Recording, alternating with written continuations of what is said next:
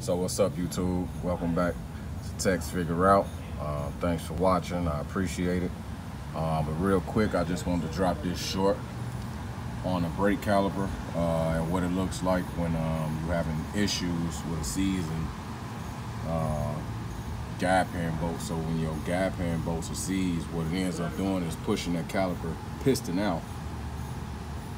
So that caliper piston basically was warped. It was warped to the point the brake pads and the brake caliper piston were literally warped and melted together. And these are the conditions that you don't want to experience.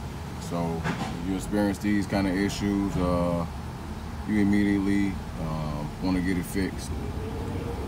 My advice to anyone who is experiencing bad road conditions when braking, you hearing squeaking, you're getting bad braking conditions. These are some of the things that could cause that. If you just continue to let that problem just linger, this is what it can end up causing. So I wanted to show you guys this because when it gets to this point, this is to the point where the customer just let the car just get bad, let the braking system get bad.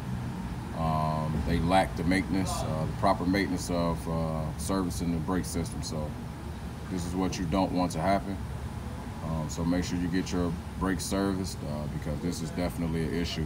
If anything happens with your brake caliper, far as season damage, it's not receiving the right amount of fluid pressure, then your braking system just will fail automatically. Caliper is the most essential component to the braking system because it is what engages your brake system. So if you got a bad caliper, then you don't got a good braking system. So thanks for watching. Like, subscribe, share, leave a comment if you think this information was helpful. I'm out.